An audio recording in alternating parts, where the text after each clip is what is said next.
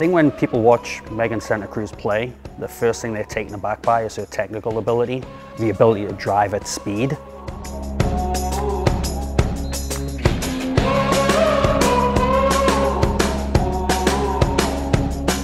We had other parents coming up to us telling us that we taught Megan how to bulldoze other little girls. When Megan just wants to go to the ball, kick the ball in the goal, it was just her mindset from a young age.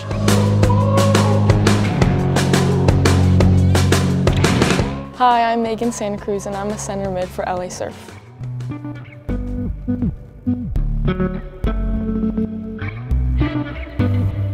I looked up to him a lot just because he's my older brother, so he did a lot of sports, and then I would always kind of just like, oh, I want to play too. So I did soccer. It was kind of just like a family thing, so I just started when I was like 4. I believe I was 7 and I got scouted from like AYSO. A coach came out and then he told me like, oh, you should come try club. And I really, at first I didn't want to, like he would try and I was like, no, I don't want to play club. But then I went out and I really liked it, so then I kept playing club and that's where I started from. There were club coaches that continued to come to us and ask her if she would play for them. And so at that point we knew, but she didn't want to do it until the first training at a club team, and then she realized, oh wow, everybody's here serious about it. My name is Chris Santa Cruz. I'm the father of Megan Santa Cruz. I'm Barry Ritz and I'm the CEO of LA Surf Soccer Club. Our role as coaches is to work in tandem with parents to understand what their goals are and how they align with the player goals to make sure that we're on the same page. But with specifically Megan's parents, I think that's one of the strongest pieces of their opportunity, is that they do have a common understanding of what's next for Megan. Yeah, my parents have always like been supportive of like anything I do, and especially with soccer. Like whenever I needed it, they would drive me there, or like they would help me. They pay for my everything, all my training. You know, they're both always at my games, always coming on my trips. Just both of them just really help all the time. Not pressure, but I've always put a lot of the decision making on Megan's shoulders. So I never told her where she was going to play. I never told her who she had to play with. I gave her options, and then she made the decisions herself.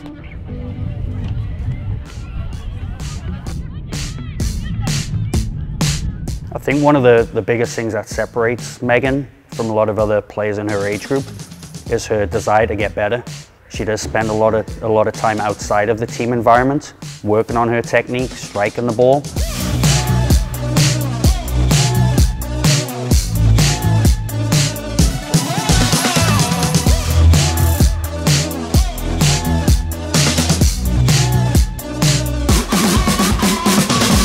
With LA Surf, it's been phenomenal. As parents, the coaches are a big part of helping the girls make mature decisions. They ask the girls what their intention is, and if their intention is to play soccer at the next level, that is their focus. They always have your back, and you know that they're going to help you get to what you want, and they're always there to help. And I think just like my team, I love my team and I love my teammates, and it's just really good. Like I get better, I'm having fun, and the coaches are there, they help me with like the college, and I think it's just a good environment.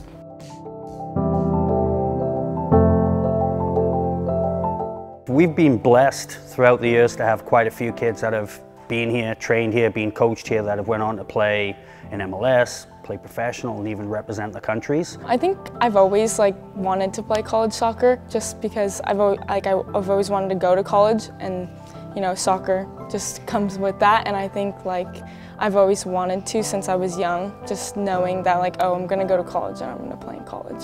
Definitely something that's really stressful, and it can be kind of like confusing just because it's like so many schools and it's like so many different ways. And I think once you figure out like where you want to be, what kind of school, what kind of team, what kind of level, it kind of helps it narrow it down. She wants to play a Pac-12 level. She wants to play D1 college. As parents, we want her to go through and get the education. You know, and we've very much talked to her about like, this is an opportunity to get a great education.